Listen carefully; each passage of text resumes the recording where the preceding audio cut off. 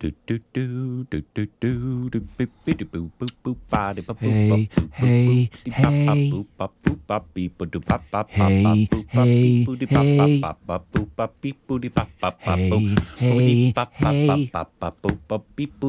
Horses eat hay. Nay.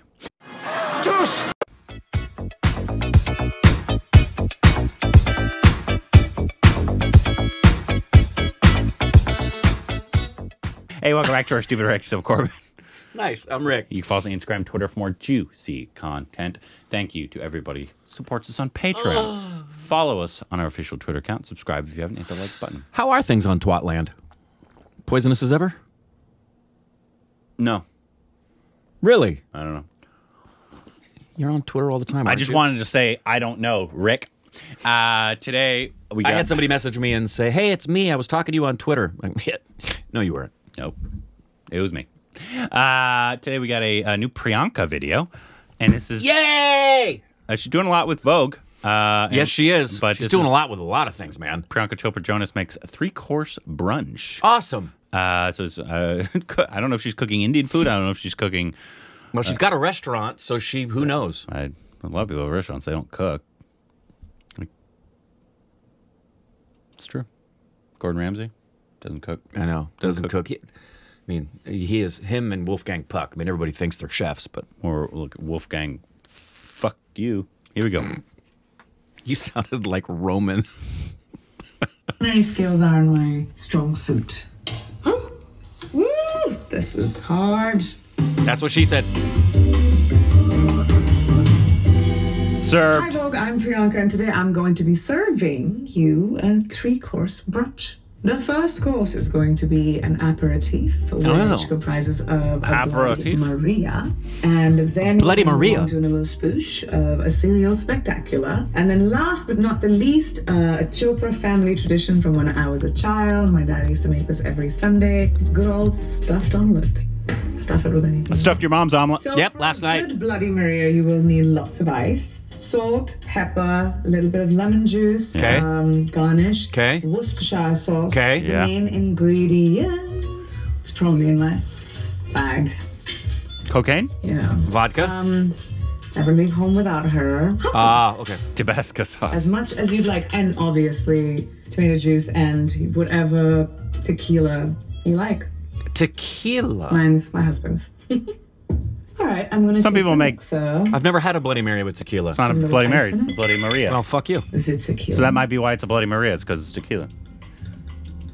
That's racist. So I love a good Bloody Maria. Of course, it can be a Bloody Mary too. But when I got married, I love Bloody Marys. In the whispers of the Jonas family, that there's something called the hair of a dog. Yes. I'm not American. I didn't know what that meant. You drink more to make it go away. It's a Bloody Maria. Yeah, you drink something the next day. Hair of a dog. So if you have a hangover, you drink more and it'll go away. Great theory. America!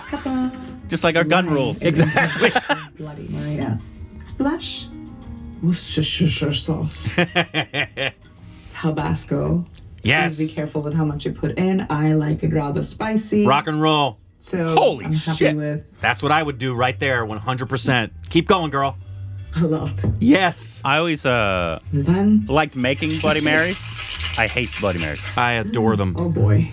I'm not a fan of daytime drinks in any way, shape, or form, except for that one Nick's and a gotten mimosa. really good at. It's not a daytime drink. It's a morning I drink. think he always liked spicy. Brunch foods. is daytime. That's better. That's so. If the sun's That's up, it's great. daytime. I'm a big fan of day drinking. It's so strong. Good. I want to try that. Now that I have this, I have the courage to get onto the serious cooking. I'm not someone who can cook. I'm gonna present it today. Are you So even for the Indian? amuse-bouche, my cereal spectacular, we're gonna need a base cereal. Amuse-bouche is such a rich person thing to say. I'm not a big cereal and fan. whatever choice of milk you would like. This is a 2%. Oh, yes. Breast milk. I might need a bowl. My choice. And maybe a spoon. I like goat breast milk. I usually like to have a little bit of a sweeter, spectacular flair. This is a Honey Nut Crunchy cereal, which I'm going to put inside right now. That's what she said. Just for flair. As you can see, the ratio of cereal to cereal is crucial. And just have my flair cereal on top. Wait, is she making cereal? We go in there. And this is For brunch, Cereal. she's combining two cereals. Ladies and gentlemen. This is how you make cereal. Have a Bloody Maria and a bowl of cereal. Wow, I'm surprised she was able to make that.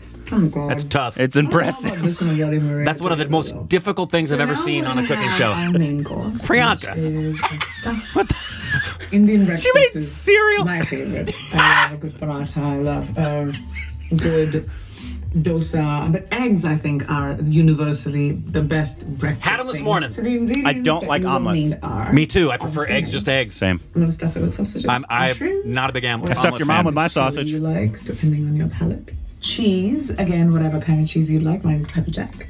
Butter, because best omelets are made with butter. The best everything is made with butter, including babies. Milk. Did I say salt and pepper? Salt and pepper. And, of course, it could go with toast. I like a little tamarind chutney on my toast. And you can also use sambal. What? Eggs. What is that? Is that like a chutney? So let's get started. I bet it is. If my wife was here, she'd tell us. I have a very, very discerning palate. I like all kinds of food, but I'm just not good at. She made cereal. Culinary skills are my strong suit. I know. I'm with you. And this is how you make A Bloody Maria and a bowl of cereal.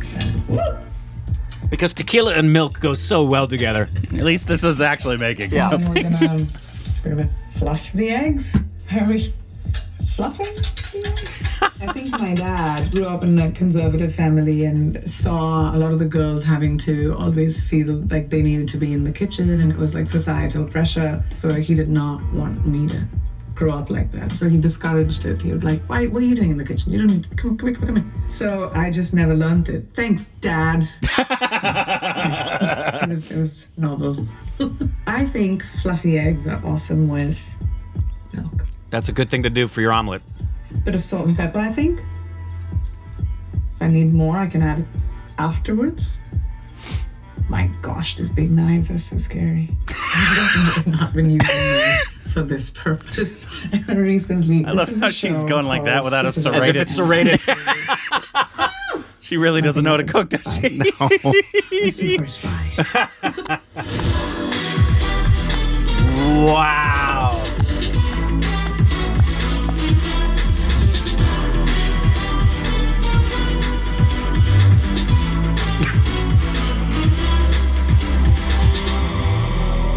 Limes have a very different meaning on that show. Okay, now we're gonna cook our lovely sausage. Oh, I thought those were the mushrooms. Trying to do it as elegantly as possible. Roll off. Gosh. I don't know. Making Why aren't you noise. drinking your Bloody Maria? Okay, what am I doing with this burnt sausage? I am putting in the mushroom. Fry that. So what we're gonna do about flavor will be Where's the onion? the chilies. And the garlic. Which will give it like a crisp crunch for those who are not of faint heart. Oh, our daughter is a foodie, thank God. You know, we take her with us wherever she goes and she eats whatever we eat. So she loves lamb chops, she's had Korean barbecue, she eats Awesome. Indian food. She needs a variety in her food, and if you give her grilled chicken and steamed veggies, she won't eat it. It's crazy. I feel like I look ready for eggs. Let them kind of live together. This is the only thing that I feel competent doing in the kitchen. So suddenly my confidence came up. I think it's time to put in the cheese as your garnish, however much you want, and chilies, because I like my spice. Woo! This is hard. That's a stuffed omelet. She's just, oh my gosh. Okay. She was slightly dismembered for a second, but we put her back together. I'm very proud of this stuffed omelet. All right, I'm gonna get toast. Look at this beautiful brioche. Brioche, beautiful, yummy, clouds of flavor. What everybody has in the morning. Brioche bread. Exactly.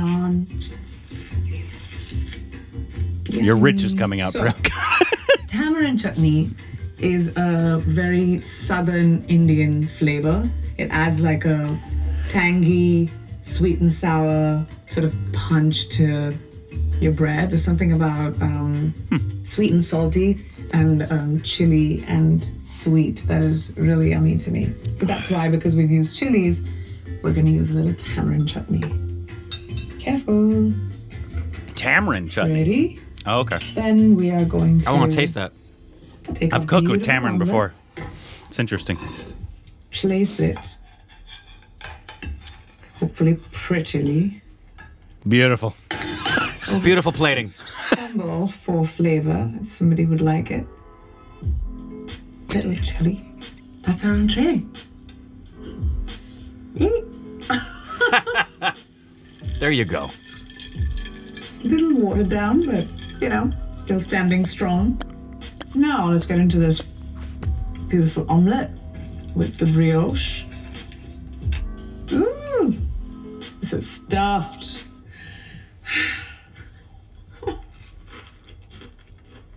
She's like, oh, it's terrible. Okay, I can't not cook. I can. Why are you eating that when you could have the cereal? We didn't burn the place down. Yay! All right, now I'm off to a premiere. How's yummy? Don't waste that. I'm most impressed by her cereal. 100%. I am just floored at the culinary capacity. Why did she call cereal? One, why are you making cereal? That's first. In a cooking show. Two, Right. why are you calling it the amuse-bouche? Yeah, so why are you making that part of your brunch with a Bloody Maria? I'm going to have, before I have my omelet, I'm going to have a bowl of cereal. That was weird. It was weird, but I like it because I think it's pretty dang genuine. Yeah. Yeah. Can't falter for that. That's being pretty darn genuine. She likes adding the two cereals together. Her rich was coming out for sure. Yeah. The calling cereal an amuse-bouche and having brioche bread as your toast. I actually... I love brioche bread, but that's not a normal toast bread. No. Unless you're rich because it's an expensive bread. I also find I love, and I think it's maybe more common than not in certain places in India for women to not have kitchen cooking skills necessarily. Yeah. And it has nothing to do necessarily with economics. Example, Indrani didn't really start cooking until we got married and she came here. Priyanka's so unserious. 3-course meal with cereal. Yes, I wouldn't of call course. her unserious. Okay. No, she Let's was, calm down there. That's right. I think she's funny. Yes. I think she did. I did too. She has a very good sense of humor. I think she was being... but yeah, think she was being very cooking genuine. cereal on a cooking But yeah, show. so Indrani didn't hurt. She too. She didn't. And part of that was because, like a lot of families, you have people that you've hired that are doing the cooking for the family and doing cleaning for the family. It's really common. Well, it's common with my generation for people in general to not know how to cook. Yeah, a lot of not my wife. My wife is a very good cook and always has been.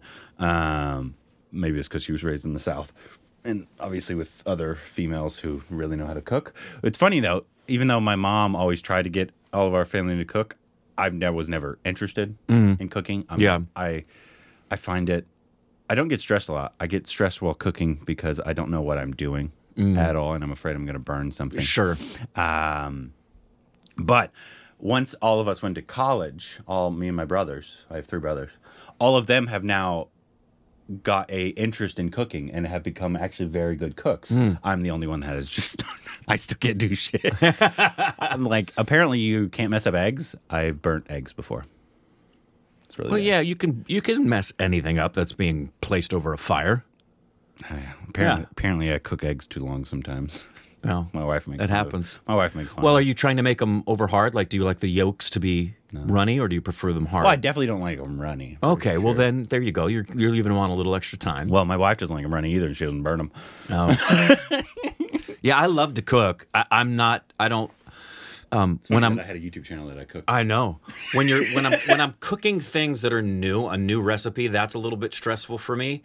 Once I have the finished product and it turns out like there's a chicken cacciatore recipe that I found that's glorious. I love making that. And then I have some standard things that are really simple that we make at home, as does Indrani.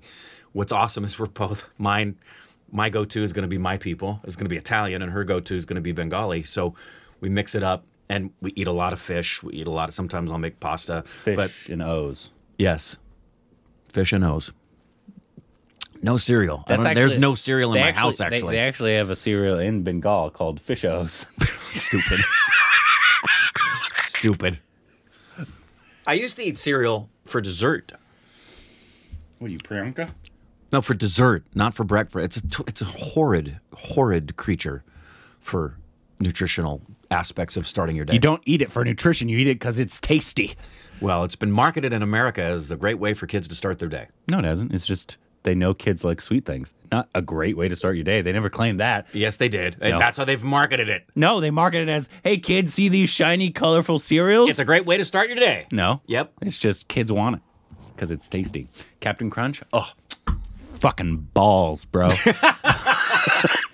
Anyways, that was fun. Fun video. Yeah. Don't make cereal as an appetizer. That's weird. Hey, if that's your thing, more power to you, Priyanka. But hats off to you. That would be so fun if you went over to her house and she was presenting something for you to eat that day and she brought you the mixed cereals. I'm going to make you this thing I love. I would genuinely love, if she did it with seriousness like that and she said, this is something we do all the time. She made me the Bloody Maria. Then she busted out the cereal. I'd look at Nick and go, this is... If we ever get who else would do if we this ever for get you? the honor to interview Priyanka, I'm 100% gonna ask her about her the cereal. I want to eat that cereal with her. 100%. That's what we'll do during our interview. Absolutely. This is our cereal. We should just do that without her even. If we get to interview her in person, we've got to bring two cereals together and just have her eat it while we're talking to her. Questions. Absolutely. Don't acknowledge it. Absolutely. Just offer her a bowl of cereal with two things in it. Anyways, it's kind of like your mom. 2 things in it. Let us know what other videos we can react to down below.